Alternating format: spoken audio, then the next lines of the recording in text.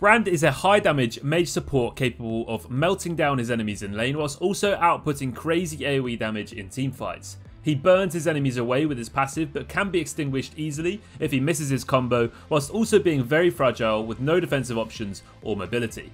So when you're playing Brand, you're going to want to go for Dark Harvest. It works exceptionally well, giving you an edge more burst, especially as the game goes on. Then you're going to want to fill out the Domination tree for some sustain in lane. After that, go down the Sorcery tree with Mana Flow Bland and Scorch and make yourself an even stronger lane bully. For your skill order, you want to max your W first as it's your main damaging ability, then your Q and your E to finish. First, we're going to take a look at Brand's item choices. So for his mythic option, Liandry's Anguish is Brand's go-to. It synergizes amazingly well with his passive and gives him increased ability haste per legendary item built. Some of Brand's common options, Shard of True Ice is the go-to warding item for Brand. It gives him damage, mana regen, gold generation and vision, which is ideal. Zhonya's Hourglass is a useful item for any mage and it gives Brand the chance to stay alive when he's being focused down in teamfights. It also buys him time to stall for his cooldowns and output more damage. Demonic Embrace is amazing when paired up with Liandry's and his passive. Even the most beefy frontliners will find their health burned away at a rapid rate. For some damage options, Morellonomicon is going to provide a sizable boost to your damage output, but it's also a good pick against sustained comps with the duration of the Grievous Wound being extended by the passive burn damage.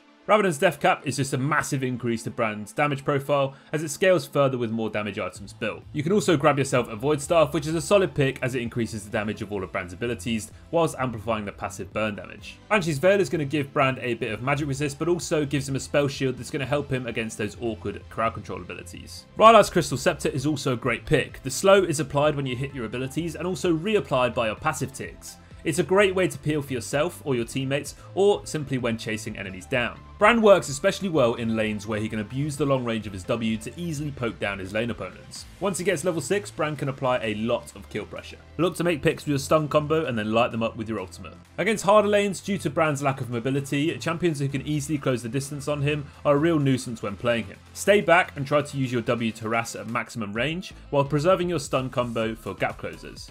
Focus on waiting for ganks and melting them down with your ultimate when they misplay. AD carries who can follow up on Brand's high burst damage and either set him up or follow up with their own CC abilities are perfect. Champions with long range are also great partners for Brand as together they can easily wither away their lane opponents from a safe distance. So in the lane phase, Brand's main job is to constantly harass his opponents with his high damage abilities and turn their hopes to ash. Focus on using your W as your opponents aim to farm and harass with your E when they get too close to minion waves. When you hit level 3 and have access to all of your basic abilities, look to get a full combo off on your lane opponents, proccing the full AoE damage from your passive.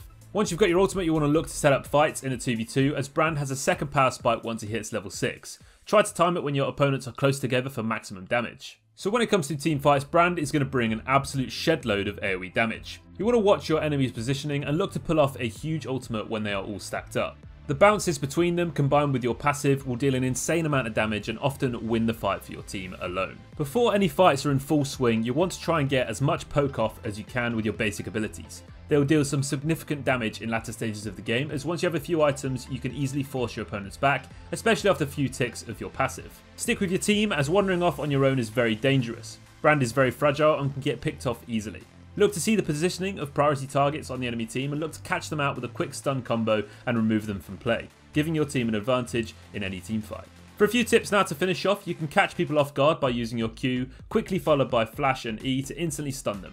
This is tricky to pull off, but even harder to react to. Your ultimate bounces between enemy targets, but also against yourself. So if there are no enemies around, in isolated 1v1 scenarios, be sure to stay close to your opponent to allow maximum bounces from your ultimate. If your target is already affected by your passive, your W will deal 25% more damage.